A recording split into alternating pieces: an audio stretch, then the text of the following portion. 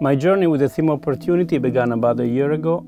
I found again one of my favorite books, A Fortune Teller Told Me by Tiziano Terzani. I opened it and I just read the incipit. Life is full of opportunities. The problem is to recognize them when they present themselves. In my photographic practice, I always had a great interest in exploring urban areas. In the past, I've investigated isolation in the Japanese megalopolis and other megacities, and when I moved to Hong Kong 4 years ago, I intended to continue this visual research. I found in Hong Kong a city of strong contrast, with heavy visual constraints, and where our relationship with the environment is particularly challenging.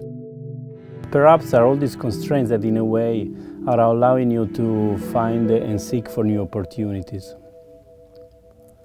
Where It Never Rains is a discussion on public spaces. Every day we are forced through an archipelago of privately owned properties and shopping centers, and we have no other options but to walk through this maze of tunnels and footbridges.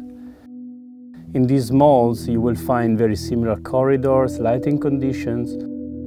You will find the same shops and brands over and over again, and it's a very claustrophobic environment. But if you look closely, if you seek for visual opportunities, you can also find the outside world, a glimpse of nature, a seascape, a sunset. The mall is the substitute of the more traditional public square. Here people can find, again, opportunities for building collective memories and a sense of community.